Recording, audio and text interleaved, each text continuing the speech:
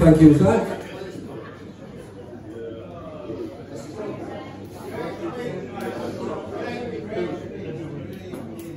Just waiting for him to sit down. Because to be recognised by your peers is a truly great accolade. The players have cast their votes, and to announce the winner of the Players' Player of the Year and present the trophy, please welcome Team Captain Zach Poole and the captain of the best injured forward pack in the history of forward packs, Matt Smith. They're joining the presentation party again by Sean and Alan. Just before we get to this, can you please put your hands again together for all the sponsors tonight? It's been fantastic.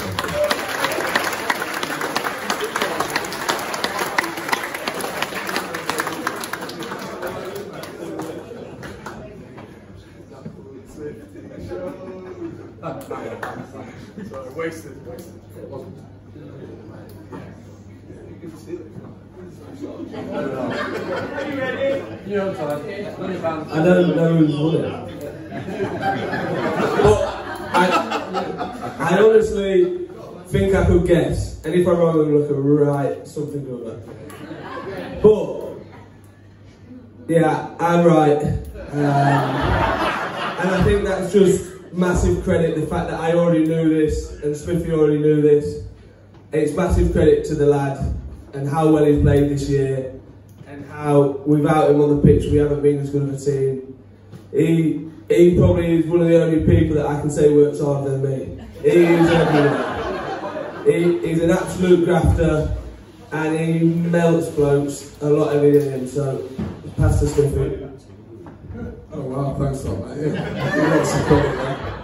Yeah, no, this lad, I mean, a lot of the boys probably voted for him, to be honest, and Obviously. yeah, that's normal. He's done me there. Oh well, I'm going to stop chatting. Yeah, this is a privilege. I've been able to work with him as well this year, and I'm proud to announce that the winner of the Players' Player of the Year 2022, Harry Newbold! That is a shocking haircut!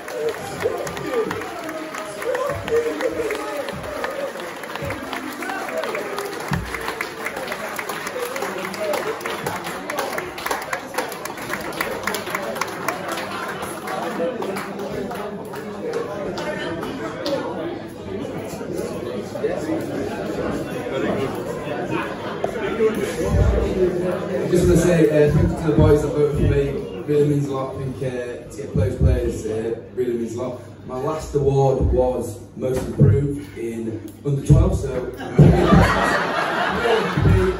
just going to say thank you to the boys and I love Rotherham Titans. Keep up!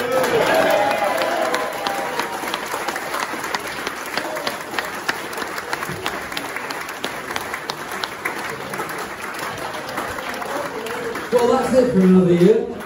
Well, it would have been up for a tombola over at Door at a Christmas fair. Thank you all for your support tonight and throughout the season. We look forward to seeing as many of you as possible next Saturday at the rearranged fixture at Clifton Lane for our last game against Sheffield Tigers. But for now, get ready for what I'm sure is going to be a great night's entertainment from the Crashers and DJ Chris.